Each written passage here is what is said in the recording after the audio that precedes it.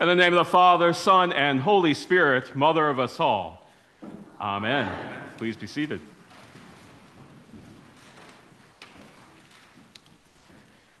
It is Trinity Sunday. So, who wants to take a stab at explaining the Trinity for me? No one? What? Trinity Sunday, when I was working at a church where we had a regular influx of seminary interns down by the University of Chicago from the Divinity School and the other seminaries down there, Trinity Sunday became colloquially known as Seminarian Intern Sunday because we would make them preach on this day. If someone's going to commit heresy, it's going to be them. It's for reasons like that there are two images of God that I have always struggled with. One is indeed the Trinity, which we celebrate today. The image of God, three in one, three persons, one nature, etc., etc. One of the reasons I have struggled with it is maybe something you can relate to, is that it's downright confusing. What do we mean? It's involved in complicated metaphysics that require reading really sophisticated, like, 2nd and 3rd century philosophy. Does that seem like something that we need to do in order to understand what Jesus was saying to people who couldn't even read in their own language? Is that the revelation? Is that the good news, to have a God that is like that? It's also a little bit embarrassing, I think, confessing the Trinity. Let's be honest, right? If we say that we are part of the tradition of Israel, we are siblings with Jewish people, we are siblings with Muslims who confess one God, it's a little bit embarrassing to say, well, but God is also three. And I know they're often very polite to us, but I can't help but think that they think we're secret polytheists, right? No, we're not so secret, Susan says, right? What are they doing over there in that church? Trinity. What are they talking about?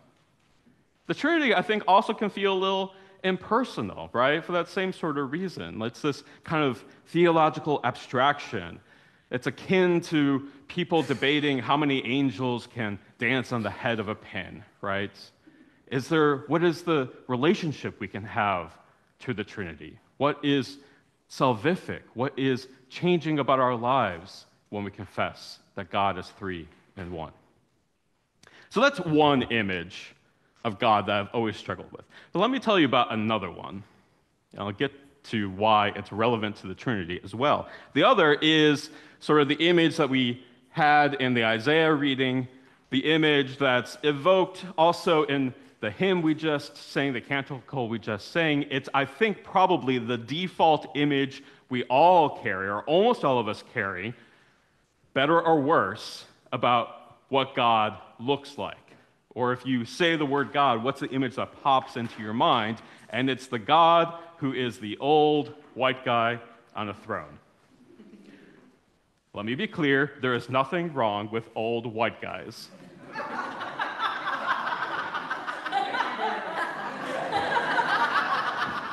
I'll do you one better. I plan on becoming one myself. So maybe I'm mostly there already. The problem I have had is the old white guy on a throne, right? We might even say that this country fought a whole revolution about old white guys on thrones, and maybe that's not such a good idea anymore. And if it's true of how we organize ourselves as a community, if it's true of how we think politics should go, if we are really believers in democracy and consensus and relationship that is involved in governing ourselves through these kinds of processes, doesn't that sit uncomfortably with also worshiping a God who rules the universe by himself like a king, or even worse, like a dictator?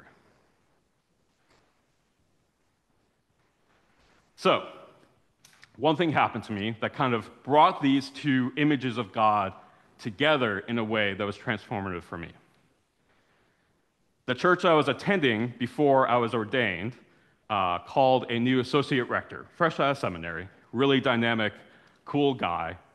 And the first Sunday that he gets up to preach, he starts in the same way that might be familiar to you and says, "In the name of the Father, and of the Son, and of the Holy Spirit, Mother of us all." I got that from him. And so immediately after the service, I had two questions for him. First, who is Mother of us all? Is it the Holy Spirit, or is it the whole Trinity? And he sort of shrugged, like, "I don't know. What do you think?" Right? Maybe both. Maybe one and then the other. Who knows?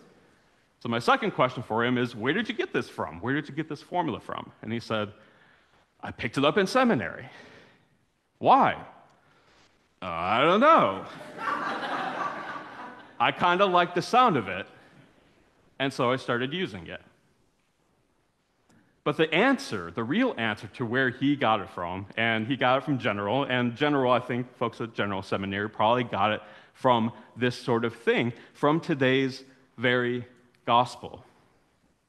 When Jesus, early in his ministry, in the nighttime, is met by this Pharisee named Nicodemus, asking him, how are you able to do these things? Where have you come from? And Jesus starts talking about being born from above, and being born anew, and being born of water and the Spirit. And suddenly, this initial revelation of the Holy Spirit, and therefore the revelation of the Trinity, then becomes a different way of thinking about God. Not God, who is the old white guy sitting on the throne, but God who is birth giver, God who is mother, God who is midwife. This isn't me being, a hippie woke millennial. It's in the Bible, folks, right? We can't talk about being born again, being born anew, being born from above, without then also thinking of God who is giving birth to us, and God who is making that birth possible. And the more I started to think about that, the more I started thinking about where does the Trinity start popping up a little bit in Scripture, the more I found is that every time it happens, every time we hear a little bit about these relationships between God the Father and God the Son, or God the Son and the Holy Spirit, or the Father and the Holy Spirit, these initial things that are happening in the Gospels and in Paul's letters, the more I realized that there is an abundance of images of God that are starting to emerge for Christians when they start thinking about the Trinity. Masculine images, feminine images, images of God as warrior, images of God as healer, and abundance.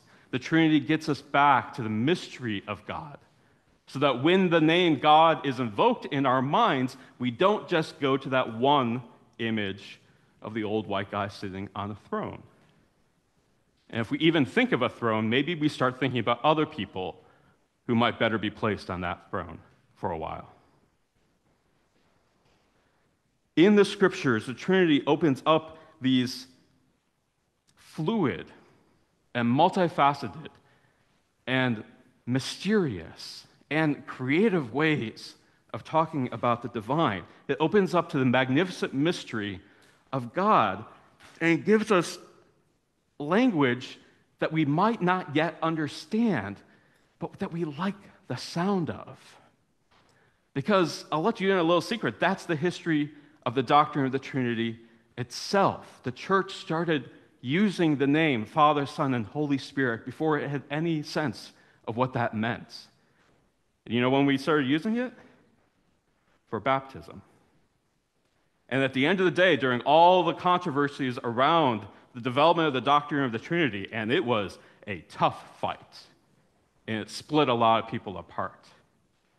At the end of the day, the argument that always seemed to win is that we were baptized in the name of the Father and of the Son and of the Holy Spirit. And so if we've been baptized in the Trinity, shouldn't we also believe that the Trinity is true? We liked the sound of it before we understood what it meant. We're still figuring out what it means. And one other thing I'd say about the Trinity is that the more we realize what the Trinity means, this equality of three persons, equal in divinity, equal in power, equal in majesty, equally worthy of worship, the more that pulls against that old white guy on the throne, image of God. Why? Because the Trinity is not the image of a dictator ruling the universe. The Trinity is an image of community. It's an image of relationship. It's an image of love. The Trinity, the confession of the Trinity, is the confession that relationship is the nature of God. Mutuality is a relationship, is the nature of God.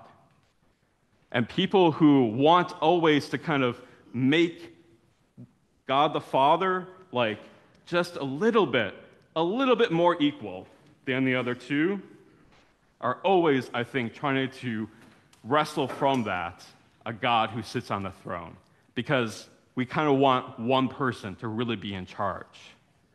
And the challenge instead is to think of a universe that doesn't quite work like that. A universe that's ruled by the relationship of the three in unity. A unity of perfect relationship. So, 2 takeaways for you today. First, you ever get in a conversation about the Trinity again? Somebody asks you, well, explain it to me. What are you talking about? First, you have my permission to give what we will call now the Episcopalian shrug. Let's practice it real quick. Like, on the count of 3, I want you to go like this, all right? 1, 2, 3. The noise helps. Yeah. The shrug is fine, right? We like the sound of it. We're intuiting something is true about it. Don't ask us to fully explain it. It's working for us for now. Second takeaway. So why really, if they press you, why really is the Trinity important? It is because we've had enough of dictators. We've had enough of one person coming in, trying to be in charge, and ruling over us with overwhelming strength and violence and power, telling us what to do. It doesn't work on the human level, and I'm convinced that Jesus, bit by bit, revealed that it doesn't work on the divine level either. That's not the nature of God. The Trinity grounds us in the reality that God is relationship. And it's a relationship that we are invited to as well. Amen.